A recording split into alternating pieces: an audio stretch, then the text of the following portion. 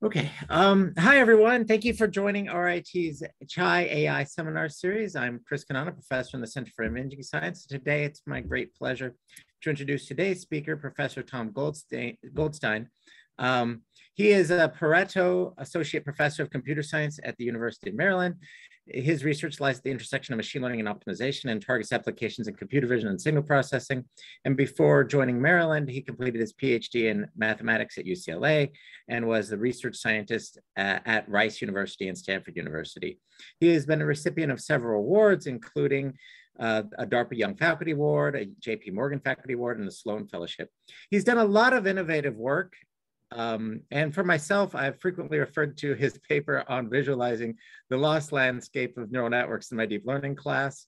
It's got beautiful illustrations. Every time people say, "How did you do it?" I'm like, "Oh, it's clever. It's not. It's very nice." But it's very pretty, and I think it is characteristic of a lot of his work, which is interpretable. Like in terms of like you can convey it relatively easily, and they're meaningful contributions to the literature in terms of understanding deep neural networks and how they work. So anyways, today's talk is super exciting. I saw your abstract. I'm very excited to hear it. So without further ado, please join me in welcoming Professor Goldstein. All right. Thank you very much for such a nice introduction. I try to make show results that are interpretable, but today I might show you things that might be very uninterpretable. We'll see what happens. Okay, so I'm going to tell you a little bit about work I'm doing in two different areas. I'm going to tell you a bit about some of the stuff I'm doing with adversarial examples, and then I'm going to tell you about some of the newer work that I'm doing on thinking systems. All right, so quick overview. I'll start by talking about what are adversarial attacks and what kind of cool things can we do with them. And then I'm going to do just a total 180, and I'll switch to talking about these thinking systems, which is a bit of a different topic. All right, so what is an adversarial example? I'm not going to spend too much time on this because I'm sure most of you have seen this before. You can make small perturbations to the inputs of a neural network that will change its outputs a lot. So I can take this 28% confident Egyptian cat, according to ResNet 50, and I can make it into a 97% confident traffic light. And you look at the background of the traffic light photo, you'll notice there's some fuzz there that wasn't there before. And the idea is if you just tweak the intensity of a pixel, either up or down, it has a very tiny effect on the output of a neural network. But if you have 1 million pixels, then you can do that tweak 1 million different times, and you can blow up those effects and make really strong manipulations to the output of a neural network. And also, Question has posted something in the chat about questions. I'm trying to keep the chat open and keep track, but if I don't see something, feel free to get on and mention it out loud, and I'll stop to answer you. But if you put something in the chat, I'll try my best to get to it right away. All right, but one of the, you've seen a lot of these sort of academic examples where you do adversarial attacks by adding a little bit of fuzz to images and manipulating classifiers. One thing we're interested in my lab is, how far can these things go? Can we take these things from being toy demonstrations and show that they really work on real world industrial systems? And one of the first things we looked at was copyright detection systems. Things like YouTube Content ID, Google Jigsaw, which is a system for detecting illegal content, audio tags, an online system for detecting copyrighted material. And is it possible to use adversarial attacks to bypass these kinds of machine learning based systems? One of the ones we focused on was the Shazam app.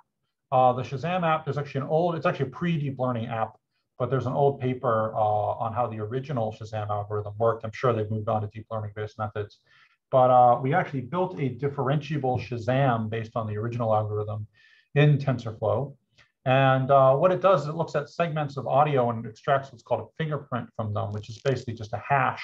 And then it can search for do the nearest neighbor search for similar hashes inside of a database. And so we built a differentiable implementation of this hash generator. And by backpropping through it, we can do optimization on segments of audio, and we can make perturbations to them that basically erase the fingerprints. We change these fingerprints so that they can no longer be recognized by the Shazam algorithm.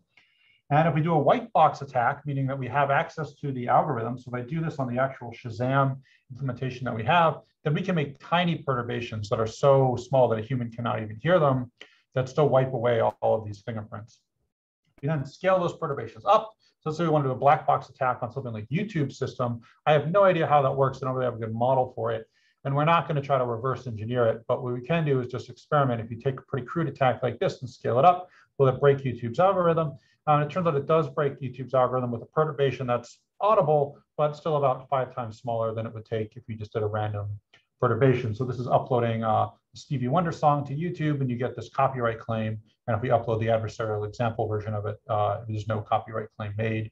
And we can do the same thing with audio tag with actually even smaller perturbations, a bit weaker of a system. So that's an example of a digital world attack. In the digital world, I can manipulate a digital object bit for bit, and I can hand it off to a machine learning system like Content ID bit for bit, and it will see bit for bit all of the perturbations that I made. And that makes it very easy to make very powerful perturbations to a network input. But a more difficult thing, and I think the adversarial examples community, at least early on, focused a bunch on this sort of attack, is a physical world attack where you want to manipulate a physical object in such a way that when it gets sensed by a machine using a camera, that the perturbations you made become adversarial. So here's an example of this. This is what we call our invisibility cloak. So if you, this is an example of me standing in a classroom at University of Maryland, and we ran the YOLO detector on this image, and the YOLO detector puts these blue bounding boxes around the people sitting behind me. But you'll see that there's no blue bounding box around me, even though I'm standing right in the middle of the image, and that's because I'm wearing this weird adversarial sweater. So a lot of people look at this and they say, well, you know, you're wearing a really weird sweater. Maybe any strange sweater would defeat the system. Maybe it doesn't take any fancy adversarial methods. It actually turns out it does take some fancy adversarial methods to defeat an object detector, and I'll show you some examples of that in a second. But first, how do we actually craft this attack? What we did is we took the COCO data set, which is an object detector data set. We load up images that have people in them. We run an object detector on it, and you'll see it detects all of these people, blue bounding boxes. And then the detector is actually outputting a feature map that looks like this. It's got these red dots, the places where it thinks there's a person, and it's got kind of blue and white dots in other places where the confidence is lower. So what we do is we run the detector on these objects, and anywhere we see a person, we render this patch over them. And we render it with a little bit of random color jitter and a random nonlinear deformation to model crumple of fabric and a random perspective transformation and a bunch of other random things to sort of simulate what happens when you look at something in real life. And then we backprop through the system. We compute the L2 norm of this output feature map. And we backprop through and we make a gradient update to this patch so that the 2 norm of the resulting feature map is as small as possible. And by looping over the entire COCO data set, we're able to eventually train a patch that does this effectively. So I mentioned it's really hard to defeat detectors. Here's some examples of that. You might think that this camouflaged outfit would defeat a detector, but actually other detectors are really good at finding camouflaged people and camouflaged animals. In fact, for finding camouflaged animals, they're way, way better than humans are. This won't defeat a detector. You might think that just someone wearing all these weird different colors and patterns with edges, you know, maybe that would fool the detector. This is an example of somebody wearing a full body onesie with the similar kinds of colors and patterns, and standing on a background that has similar colors and patterns. And yet we did a whole photo session with this onesie, and this does not defeat the YOLO detector. Interestingly, this adversarial patch that I'm holding in front of myself does defeat the YOLO detector, but if I flip the patch upside down, now it detects me again. So it's not just a matter of having the right kinds of colors and shapes at the right size scales. You really need to have a very carefully crafted adversarial pattern to defeat a system. There are very specific weaknesses inside the YOLO detector that we are exploiting. And this is an example. This is kind of a hasty video demo that we made right before the building was shut down for COVID a year ago. But you'll see that when I put this shirt in front of myself, I am no longer detected by the YOLO detector. And actually, there's someone sitting behind me here, and very often you'll see that this bounding box of the person behind me disappears. That's because the shirt is actually, remember, we didn't train it to remove specific people from the image. We actually just train it to minimize the L2 norm of the entire feature map. So when you put this shirt on, it's sort of like you took a sawed-off shotgun and you just blasted a hole in the middle of the feature map that's output by this detector. And if I cover myself up, you'll see that that'll come back into the frame. So that's an example of an adversarial attack in the physical world. Another threat model, people are pretty familiar now, I think, with adversarial attacks, but another threat model that you might not be so familiar with is poisoning. And data set poisoning is a little different than a conventional adversarial attack. The conventional adversarial attack, you have a system that already exists, it's already trained, and I want to make a weird input that manipulates it. In poisoning, you haven't trained your system yet, but I want to manipulate the training data somehow. I want to make a change to the training data in such a way that I can then embed behaviors. I can control the behavior of the system at test time. And there's different ways to do this. This is sort of a demonstration of it in a more academic context. So what we did is we poisoned ImageNet. In this case, I took ImageNet images, and I poisoned 0.1% of them. So here's some clean images at the top, and you'll see that there's poisoned images down below with a little fuzz in them.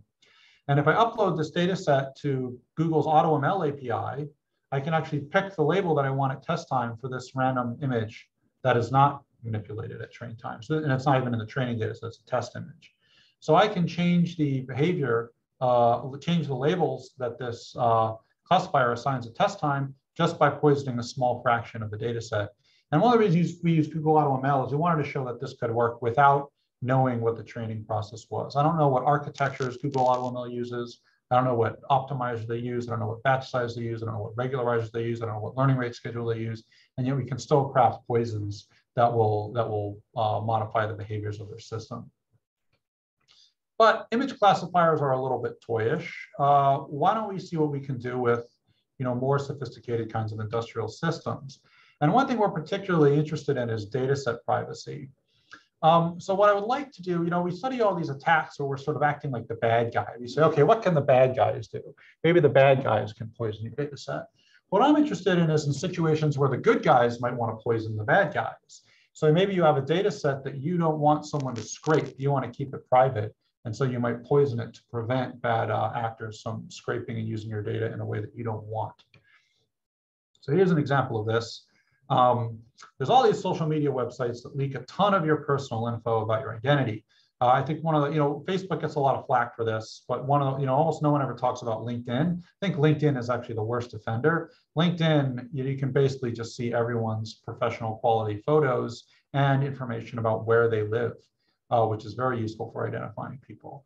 And then companies like Clearview AI, which is one particularly nefarious company that's been in the news recently, they scrape all of these face images and your location, and then they sell face identification services to various, sometimes unsavory organizations. I mean, they sell this information to private companies. They also sell it to political organizations. And there was a big data leak from Clearview about a year ago where it turned out that they actually had some contracts with some pretty extremist political organizations on the far right. They sell it to law enforcement agencies, which is a little bit questionable because it's not clear how accurate or reliable their services are because they're proprietary. They can't really be audited publicly. And then finally, they sell them to foreign governments. And interestingly, the CEO of Clearview has denied on numerous occasions that they have contracts with foreign governments. But then during this data leak from Clearview, it actually turned out that that was not true. They actually did have contracts with foreign governments that they hadn't disclosed. So one of the questions I'd like to ask is if you have publicly available data sets that are scrapable, is there some way that we can just make them useless? Is there something we can do that just poisons the data so that you can't scrape this information and use it to train your own deep learning systems? And here's a way that you can do that with adversarial examples. So suppose that I have I train ResNet 50 and I have some decision boundary, okay? So when you train a neural network, there's gonna be some region of input space, let's call it cat land, that's where all the cats live. And then we have Frogville, that's where all the frogs live. And what I can do is I can take this cat and this frog image, and I'm going to add a little adversarial perturbation to them to move them across the decision boundary. So now I got a cat that lives in Frogville, and I got a frog that lives in Catland. All right, so let's say that I throw away all of the non-adversarial images, and all I have to work with is adversarial examples. That's it. I got to train on these adversarial examples. The question is, how do you want to label them to get the best performance? And you might think, well, this looks like a cat, let's label it as a cat. This looks like a frog, let's label it as a frog. But actually, that's not what ResNet 50 wants. ResNet 50 wants things to be labeled like this. And in fact, you get the best model performance if you train with the cat labeled as a frog and the frog labeled as a cat. Reason being that you get, when you train on these data, you get what's called distillation behavior. which means that if you take XY points from the function that ResNet 50 implements, ResNet 50 is some function from inputs to outputs. If you take XY pairs from that function, and then you train a new neural network from scratch to replicate, so interpolate all of those XY pairs, you basically get back the same function again. So if I train on this image labeled as a frog, well, that's a sample from the function implemented by ResNet 50. Even though you think it's labeled wrong, that doesn't matter. It's a sample from the function implemented by ResNet 50, and so is this. And if you train on these samples, you'll get back the same ResNet 50 decision function. And interestingly, if you train only on these adversarial examples, so only on things that a human would say are labeled wrong, you actually get a classifier that works really well on clean data that is not perturbed. So in this case, all of the cat images that this thing ever saw were labeled as frogs. And yet at test time, when clean cats come along, so this is the confusion matrix on clean data for something that was trained only on adversarial examples, even though a clean image of a cat comes along and looks at it and says, that's a cat, and it's right. Even though the only things that it ever saw labeled as cats, a human would have said were frogs. Even though all the cats in the training set look like this, even though they all look like frogs, when a clean cat comes along at test time, it still knows that it's a cat because it adopted the same decision boundaries as ResNet 50. Here's an example of that. This is an actual image from the training data set. This is labeled as cat. This is a CFAR image, so it's kind of fuzzy. I'll show you an ImageNet image later that looks a lot better. And here's the original image. I can't tell there's any difference. But if you're going to train on this data, this base image better be labeled as a frog. That's what ResNet 50 wants. And if you're going to train on this image, it better be labeled as a cat. That's what ResNet 50 wants. Okay, so there's this weird behavior. We can create situations where something that is labeled correctly to a human is labeled incorrectly to a machine. So what's the point? Suppose that I want to make an untrainable ImageNet. I want to make a version of the ImageNet data set that's just garbage. You can't train on it. Well, the easiest way to do that is I'll just take all the ImageNet images and I'll just put the wrong label on everything. If all your data is labeled wrong, you can't train on that. You need correct labels, right?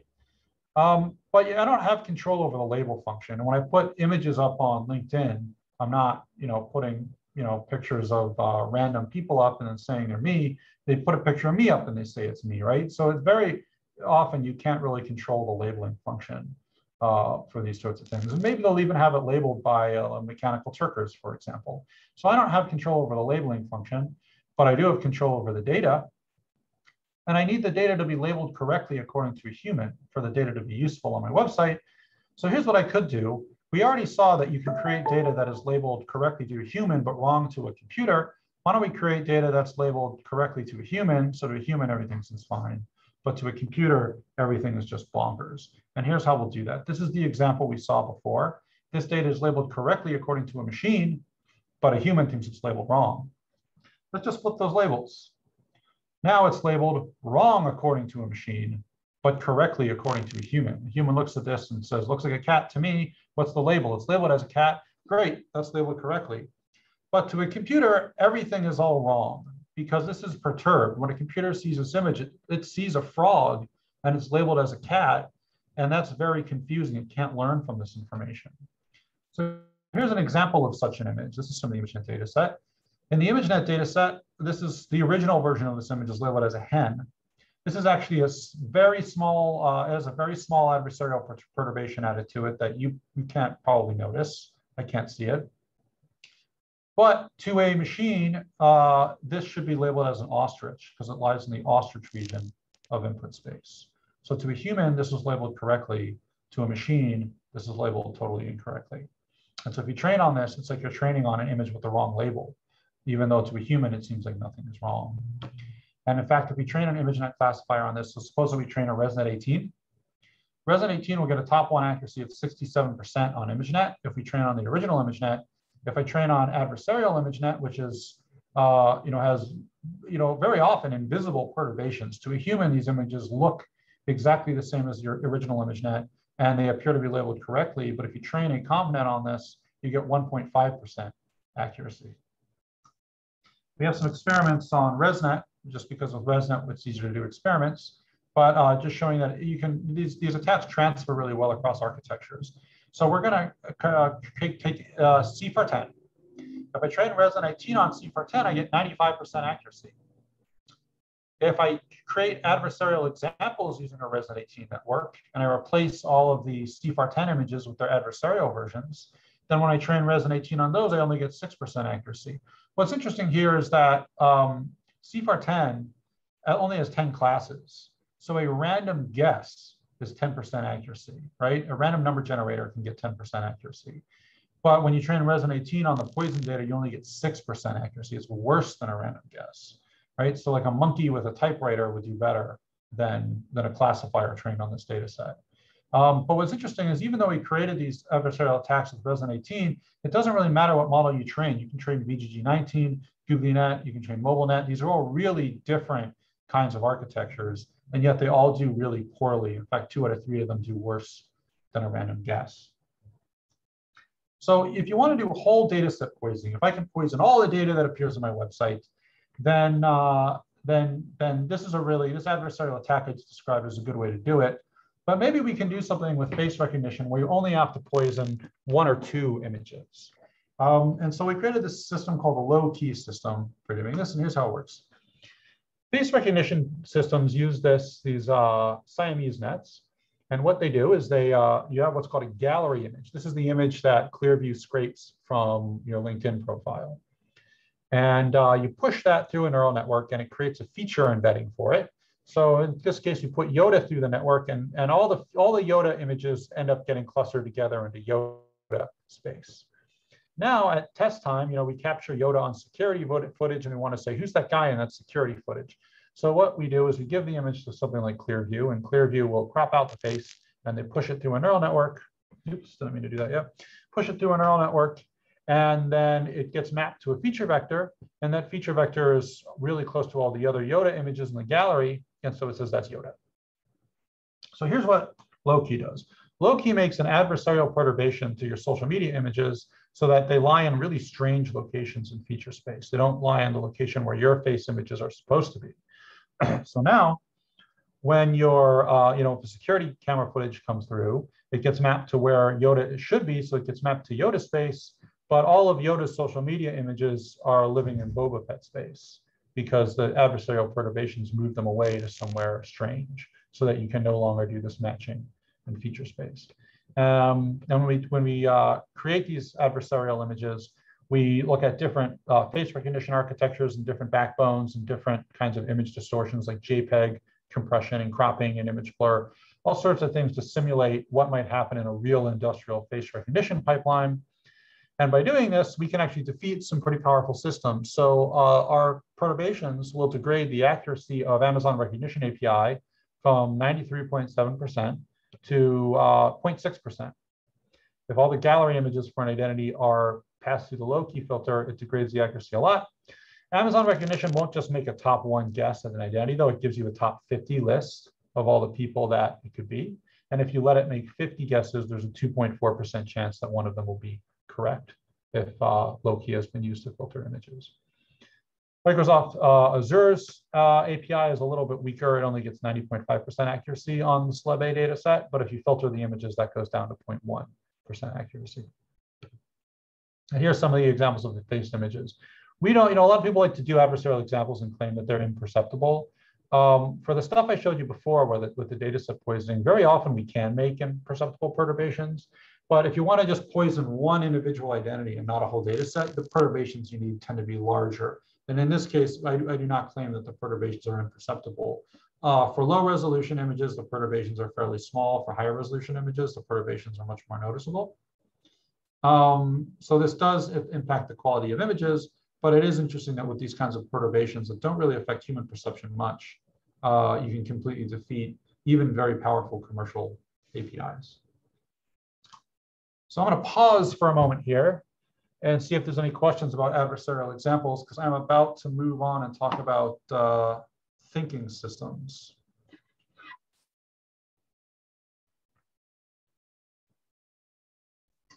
There are at least some questions. I'll toss you one though briefly. Have you got any reaction from like the media or any of these scraping companies building face classifiers like based on your work? Yeah, low-key has had a little bit of media coverage. But one of the difficulties is actually there's an older system that claims to do something like this that got a lot of coverage, but that system doesn't work. It's sort of a hoax when ours actually does it for real. And so it's kind of hard to come in behind it and make the same claim that they did when those claims are a little played out. We've gotten some media coverage, and we have talked to a few different companies that are interested in this kind of thing as with possible commercial applications. I actually think that from a commercial standpoint, the more viable thing is this whole data set poisoning that I discussed with the adversarial perturbations. Reason being that, using low-key to filter your faces actually works pretty well, but it also it kind of pixelates your images a little bit. We have to make some perturbations that are noticeable to a human. And sometimes those perturbations are small, but I still think people are generally not willing to tolerate a filter that changes the quality of their images. Whereas if we do whole data set poisoning, we can actually get away with really tiny perturbations that I don't think affect human perception much, if at all. And so that seems like a much more viable thing to do. Although strangely, this sort of low-key stuff has gotten a little bit more attention, even though I think it's less commercially viable. I think it kind of captures people's imaginations a little bit more. It's certainly more detectable. Like if a company were to implement, on all their stored images to do this, you may not know if they're infringing on your idea or not in terms of, I don't know. I know too much about patents now. Sure, could be. The whole data set poisoning stuff is much newer, and I doubt anyone's doing this. Pretty much, this is an emerging area. I mean, there's been very little work on creating untrainable data sets. Someone could be doing this, and you wouldn't know if they were. I'm a little skeptical. But actually, I think it's, as strange as it seems, I actually think it's something that people should do. I like the idea a lot. I think this almost like seems like a place where regulation might play. I don't know. Yeah. Like you got to do something. Yeah. Okay, but there's other questions. So, I want to just point out, there's companies like, I know LinkedIn actually has an entire anti-abuse team that focuses very heavily on scraping. They don't want people scraping, but they focus very much on the system side. So companies do actually invest a lot of money in preventing scraping behavior. And this is just an interesting thing that you can do that protects people's information, even if it's scraped.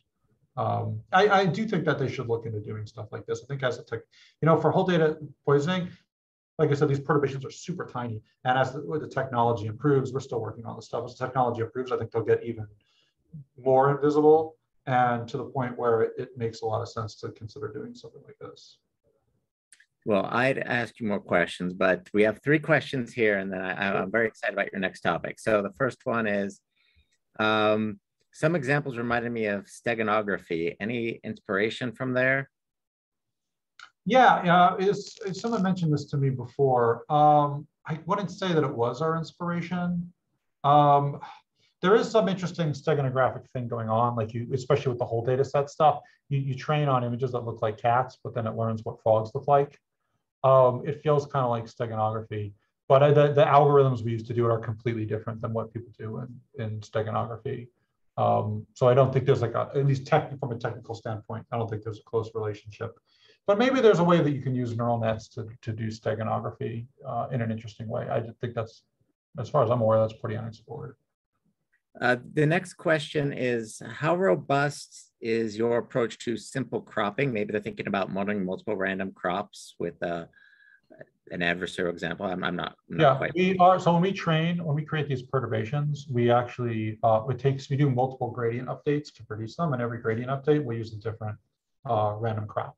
And by doing that, we create a system that is sort of immune to random crops. Especially for low-key, we anticipate that you will crop the face out of an image.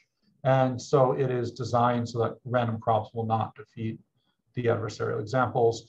Compression won't defeat them. Even denoising filters actually don't defeat these. You might think you'll just run like a simple denoising filter and remove the adversarial perturbation. That doesn't work either. Well, thanks, Tom. Well, those were the current crop of questions. I'm sure there'll be more. Okay, let's move on. All right, so this is sort of like the newest, kind of strangest stuff that's happening in my lab, and I'm pretty excited about some of this new stuff. So humans are very different than machines because humans can think. So there's this classical computational theory of mind, and the classical theories of mind, the way that they're set up is that humans have this working memory. And the way that you solve a problem is you embed it in working memory, and then you think about it. So there's this hypothetical entity called the central executive that what it does is it manipulates the representations in memory over time until you find a solution to the problem, and then you spit that solution out and you're done. And this is actually a pretty good model of, we don't know, the actual physical mechanisms that make thinking work, but from a cognitive, psychology standpoint, this is fully to be a reasonable model of human thought processes. It takes us time to solve problems. And if we train on easy problems, humans can solve very complex problems. I can give you a textbook and you'll learn to prove very simple theorems. And then I give you a much harder theorem and you can probably solve it if you think for long enough. So humans, because we have this temporal thinking process, we can solve problems of potentially unbounded complexity just by exerting more computational effort. Okay, so this makes humans really different. The fact that we can think makes humans really different than computers. Human reasoning, like I said, it scales to problems of unbounded complexity. We can solve very complicated symbolic reasoning problems, and machine learning systems just can't. Humans handle really dramatic domain shifts. Machine learning systems fail domain shifts. Humans can synthesize complex strategies from very simple primitives. So it takes a computer about 1 billion games of chess to become a competent chess player if you train from scratch. It takes a human about 100 games of chess to be a solid chess player. And a grandmaster has probably played only on the order of 10,000 games of chess in their life, right? But the reason why humans can learn to play chess so quickly is because we take these simple primitives that we learn, the logical primitives we learn from losing a few games early on, and then we stitch those together and we think more deeply to create much more sophisticated long-term planning strategies. And this sort of logical reasoning capability is something that humans do that machine learning systems for games don't. So I guess the question is this: can you build a machine learning system that does these things? Can you make a machine learning system that, in some sense of the word, thinks? Now, we already have systems that have some of these properties outside of machine learning. And we do this with algorithms, right? An algorithm, you can give it an arbitrarily hard problem and it will solve it. It just might take a very long time. You solve easy problems very quickly. You solve hard problems by exerting more computational effort. And so one way to think about this question of whether machines can think is more to ask the question, can you learn an algorithm? Can a machine learning system examine logical reasoning problems and then end-to-end synthesize a scalable algorithmic process that it can then use to do logical extrapolation and solve more difficult reasoning problems than it has ever been asked to solve during training? In other words, can we create machine learning systems that will solve problems of unbounded complexity just by thinking for longer? That's the question. And so, spoiler alert, the answer is, in some sense, yes. At least we can take a few steps forward in this direction. And the way we'll do this is I'm going to take this classical, computational theory of mind, and I'm going to take out the brain part. I'm going to take out the central executive, and I'm going to replace that with a ResNet block, just a neural network. It's a neural network that manipulates representations in memory over time until it searches for a solution to a problem.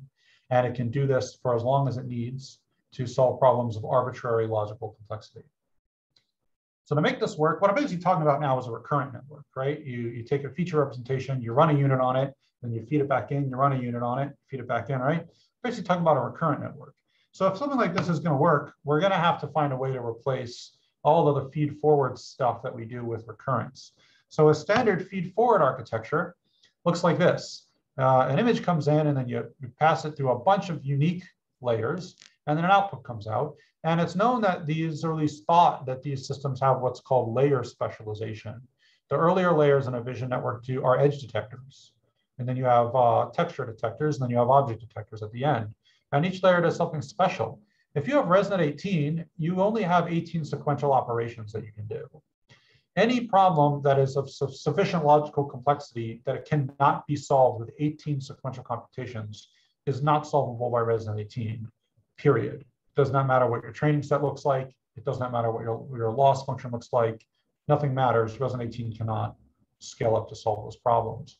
And there's no way of increasing the power of resin 18 because once you get to layer 18, you're done. There's no layer 19. You're just done. So there's no nice way of training on easy problems and then increasing the power of the system at test time. But if we use a recurrent architecture, so let's say we have a feature embedding layer, and then we have a recurrent thinking module. So we think. We just keep applying the recurrent module to produce thoughts. And then finally, after a while, we have a layer that rips the solution out of that feature space in which you're storing all your thoughts, right? It rips it out of the working memory. Now we have a system where we can have it think for as long as we want. I can just repeat this layer over and over again, and they'll do hopefully do all sorts of thinking-like things, right? So the first question we want to ask is, can you do this? Can you just replace feed-forward architectures with recurrence?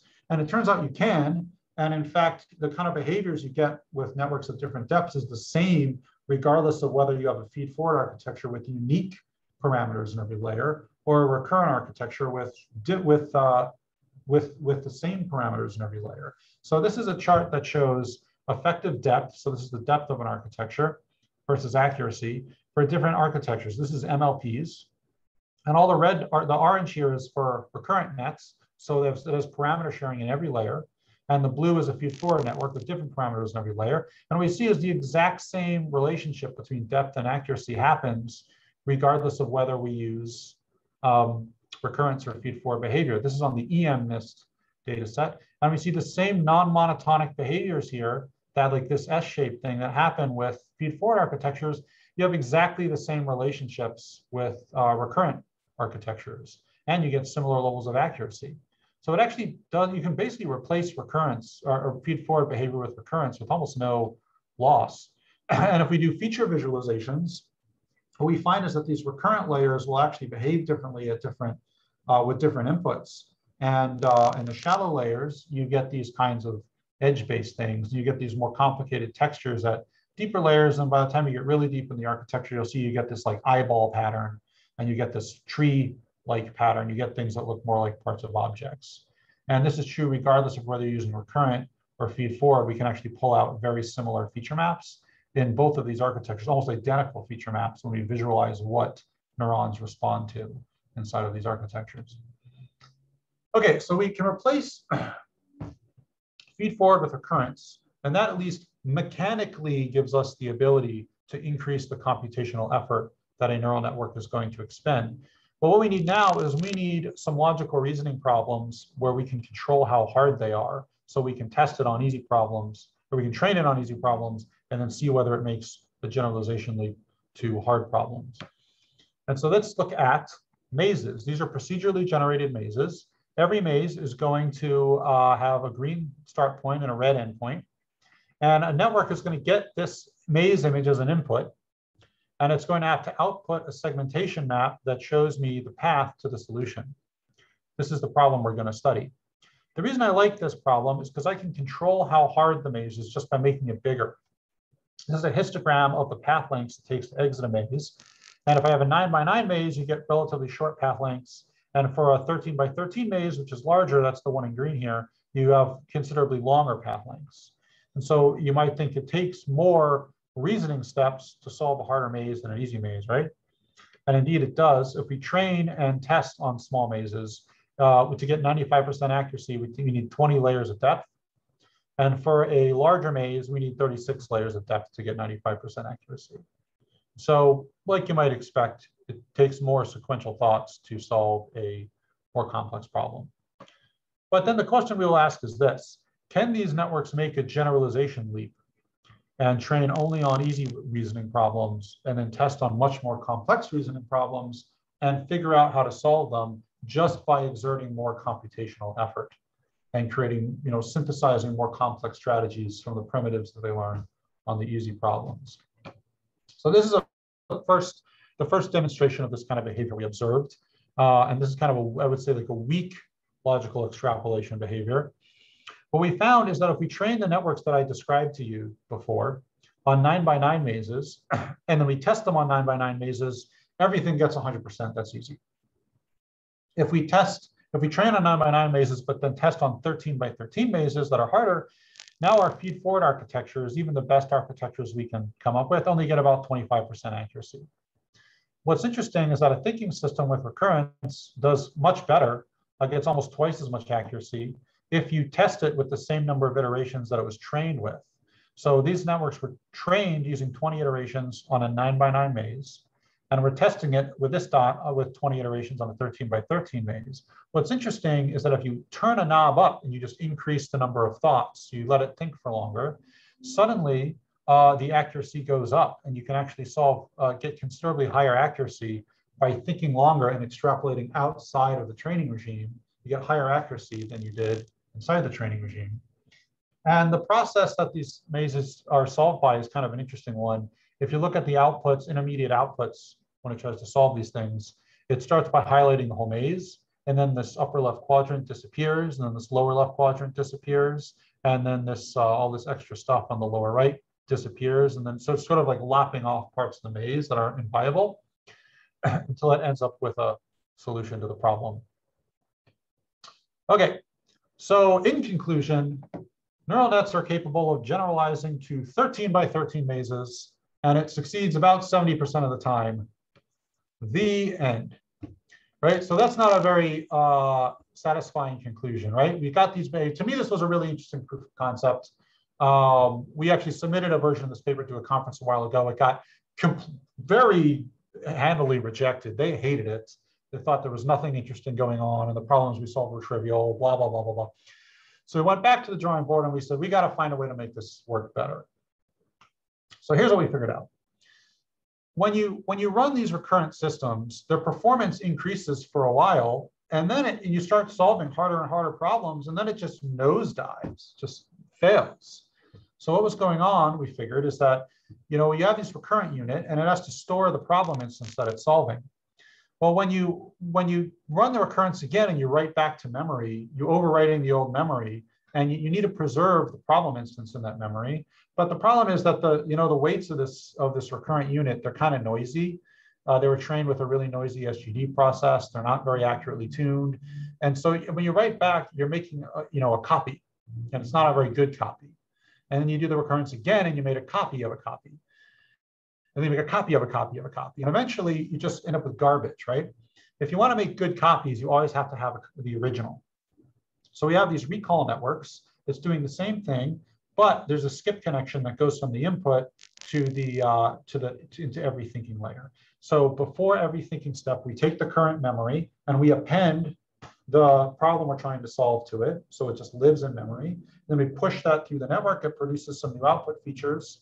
Then we write that back to memory. And then we append the problem we're trying to solve to it again before the next iteration. And by doing this, we make it so it's impossible to forget what you're doing. You can never lose information through noise degradation. It's all the information you need is always present in memory space. We also do this thing called incremental training. And what this does is it prevents, well, like I said, I don't want networks with layer-specific behaviors. I don't want it to learn a behavior at layer 1, 2, 3, 4, 5. If you only train with 5 iterations, it'll learn 5 layer-specific behaviors, and then at layer 6, it has no idea what to do, right?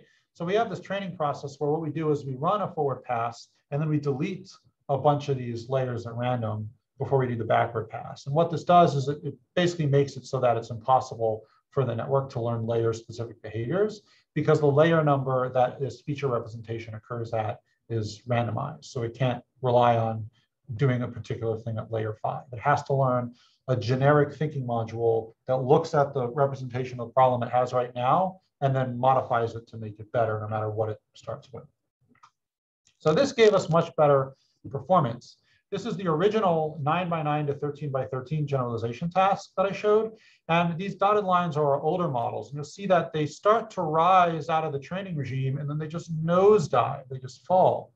But our newer models with recall, those are these solid lines, they rise out of the training regime and the accuracy just goes up and up and up until you hit 100%. And then it just stays there forever. You can just iterate on these things for many hundreds of iterations and they just stay there rock solid. Okay, so now we can, we don't have this degeneration. Maybe we can get the iterations to go further and we can solve bigger problems. So this is an example scaling up to 59x59. By the time you get past about 50x50, feed-forward networks can no longer generalize at all. So this is training on 9 by 9 and testing on 59 by 59. And there's these dotted lines at the bottom. These are all of our old models and the best feed-forward networks that we can train. They cannot make that generalization gap. They get 0% accuracy no matter what you do. But actually, these new thinking systems, let's call them thinking plus plus with all these modifications, they get 0% in the training regime. They can't solve any of the 59 by 59 mazes using the 20 iterations that we train with. But then if you run them for a long time, instead of, remember, they only trained with 20 iterations. If you run them outside of the training regime, they suddenly start to figure out how to solve these problems. And if you run for 750 iterations, you can solve all of these 59 by 59 mazes quite reliably. So that was interesting. But then I said, well, if that worked, maybe we can just scale up big time, right? People aren't interested in solving little, we don't write algorithms to solve little problems. People have to do with like databases and search algorithms, all sorts of things, right? Can we just scale up and get really big? So my students made this, well, the first thing we did is we started looking at some other problems. So this is an example of what's called prefix sums. This is an easy problem. And so I figured we'd be able to get big scalability on this, hopefully. And so prefix sums, the way this problem works is I give you an input sequence of binary digits. And then the network has to read this in, do a bunch of convolutions on it, and produce an output sequence that contains the cumulative sum mod 2 for this input sequence. And we can control how difficult this problem is by making the input sequence shorter or longer. So if we train on 32-bit problems, we can then test on 512-bit problems. And what we find is that in the training regime, we only trained with 30 iterations on 32-bit problems. In the training regime, you get 0% accuracy. When you give it a 512-bit problem, these 30 iteration networks, they completely fail. You get 0% accuracy. And this dotted line at the bottom is all of the other feed-forward architectures that we tested. But our thinking systems, they continue to get 0% accuracy for a long time until they've had about 100 thoughts. And then suddenly they start to improve and they saturate at 100% accuracy. So they can solve 100% of the training instances that we generated for these 512-bit problems if you let them think for long enough. But you have to let them think for about 150 times longer. It takes about 150 times as much computational effort as it took to solve anything in the training set. Okay, so this is a 9 by 9 maze. This is the training set. And I kind of thought that to solve big mazes, we'd eventually have to get away from this. The reason we were doing 9 by 9 and 13 by 13 is our original architectures couldn't handle very much. And I figured once we got to bigger architectures, we'd have to train on bigger things if we want to handle bigger problem instances. What is strange to me is that it turns out we don't. So this is a 9 by 9 maze. We're going to train on a data set of only 9 by 9 mazes. And then I had my students generate this 201 by 201 maze. So we train on 9 by 9 mazes using 30 iterations. If you give the network 2,400 iterations, it will then solve this 201 by 201 maze. So I thought that was pretty interesting. And I said, well, let's just see what the limits are. What is the biggest maze that we can possibly solve with this sort of thing? And so I had my students, oh yeah, here's the solution. So then I asked, what's the biggest maze we can possibly solve? So my students made this maze. This is a pretty big maze. This is the biggest maze that we can solve, not because the network fails beyond this necessarily, we don't really know. This is just the biggest maze that will fit on a GPU that we have. And we don't have a parallel implementation that can split it across GPUs. Maybe we'll be able to push further by getting the memory of the architecture down. We haven't really tried, but with the current architectures we have, this is the biggest that fits on our GPU. And it will solve this maze. This is the solution path that the neural network generates. It's the correct solution path. And it took 20,000 thoughts to do this. Each thought, the network we're actually using for mazes now is every thought is actually a 5-layer network, a 5-layer subnetwork. So it has a 1-by-1 column and 2 ResNet blocks. So actually, this is with the embedding layer and the extraction layer at the end. This is doing 100,004 layers of computation. So it's able to solve this problem, but it takes a 100,000 layer network to do it. And what's interesting is that it actually does produce the correct solution path. Technically, we have a toolkit that will produce mazes of arbitrary size and will tell you if your answers are right and wrong. We have a whole software package for tinkering with these kind of things. According to our software package, actually, this is not the correct solution. This is the wrong solution. And I wanted to know why, because looking at this, I couldn't tell the difference between this and the actual correct solution. And it turns out that the way that we represent the solutions, the solution path is actually 2 pixels wide. And the reason we do that is if it's 1 pixel wide, some of the image visualizations you do on a Mac will blur over everything. So we made you have to represent the solution as being 2 pixels wide, and the network left out a pixel right there. It's missing, it made it 1 pixel wide in that one location. So technically, this is not the solution to the problem, but I mean, effectively, it actually managed to solve this maze with about 100,000 layers of convolution. Okay, so far all the problems that we looked at, we can go from easy to hard, but in some sense, we're really just going from small to large, right? We wanted to look at some problems where there's some human metric of difficulty that is different than just problem size. So we decided to look at chess. So there's this online website called leechess.org. I'd never heard of it, but my students love it. They play on it all the time. And what it does is that, humans can play each other, but Lichess does this thing where it'll collect game states that are seen during human play, and it runs a chess engine against them. And if it thinks that there's one unique best solution, then it labels it with that solution, the next move, and it puts it in this catalog of what it calls chess puzzles. And people actually apparently love to do these chess puzzles. That's not what I do with my time, although I guess what I do with my time is answer emails and write grants. So it's probably more fun to do chess puzzles. But people like to do these chess puzzles, and they're actually ranked against humans. So humans have rankings on Lichess that show how strong they are at chess. And it ranks these puzzles against humans. And so every puzzle has what's called an ELO rating that tells you how difficult the puzzle is. So the way we're going to set up the network is the network's going to get to see an image of a chessboard, and then it's got to think about the game for a while. And then it has to output a map that highlights 2 pixels, one for the starting point for the piece that's going to move, and one for the location it's going to move to. So in this case, this rook is, the black is moving next. This rook is going to attack this bishop.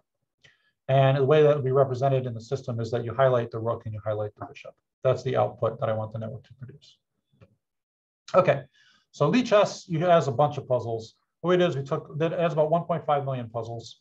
We took the first million of them. We took all the puzzles, we organized them from easy to hard. And we took the first million of them.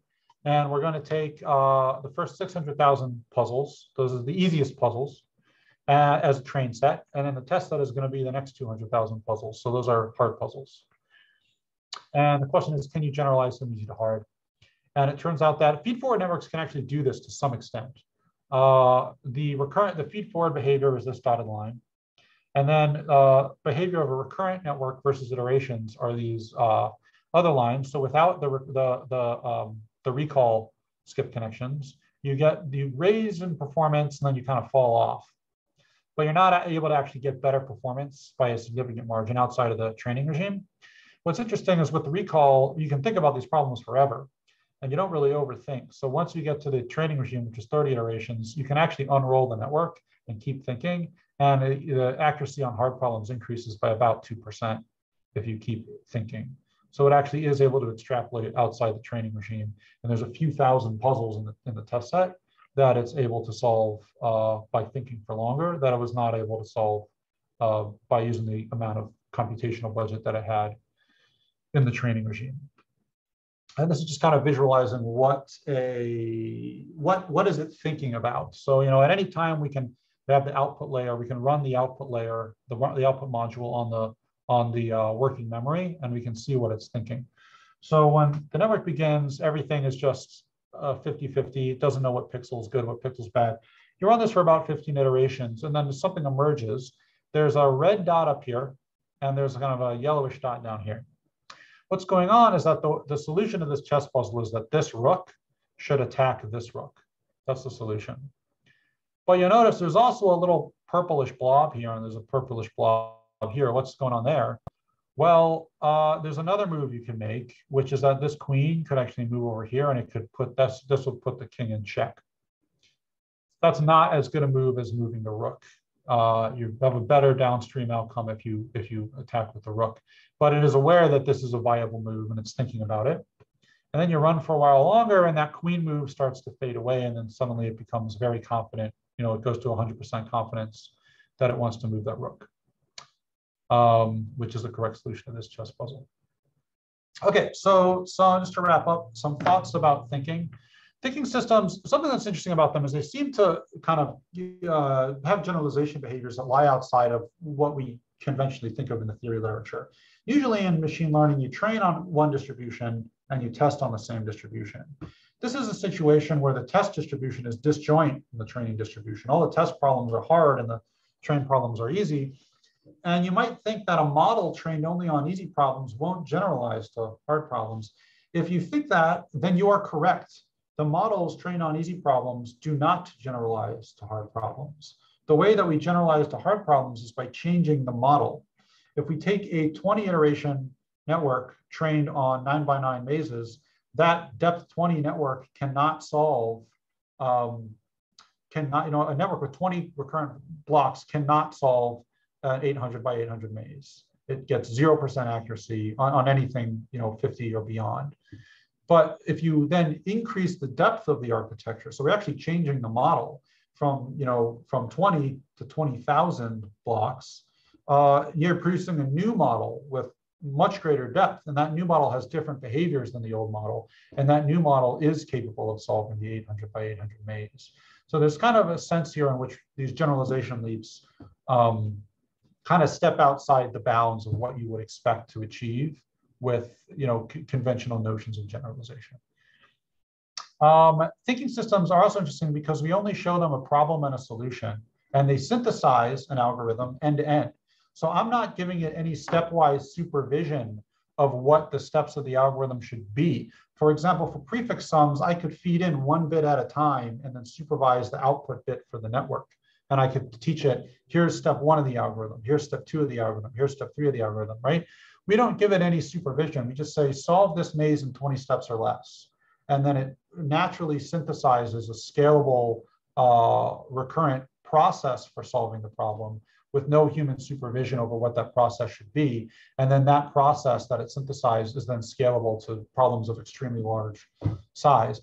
And then the last thing I'll mention is a lot of gameplay systems, like things for chess that we use today, actually use handcrafted algorithms, and machine learning plays only a minor role. An example of that would be something like AlphaGo. AlphaGo actually plays chess. All of the strategy and gameplay mechanics actually happen inside of a handcrafted Monte Carlo tree search. And a machine learning model is only used to prune the tree and speed up that tree search.